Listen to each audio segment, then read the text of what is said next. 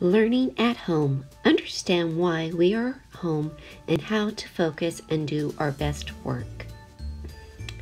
To keep us safe and healthy, our school is closed for a while and we will do our learning at home. You might feel sad because you miss your friends, your teachers, and your school.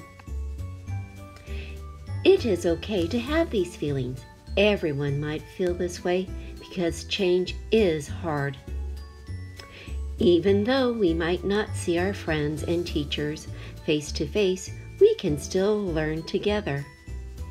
We might complete activities on the computer or activities at our house with our family. When it is time to work, we need to make sure we are focused and our body is ready. Just like we listen to our teachers at school, we need to listen to the person at our house who is helping us learn. While we are working, we sit in one spot and turn off our TV, tablet, video games, or anything else that will distract us while we work. We work the whole time and we try our best. If we were meeting with our class on the computer to work, we need to make sure our brain is thinking, ears are listening, eyes are watching, and our voice is off. This shows everyone that we care about what they have to say.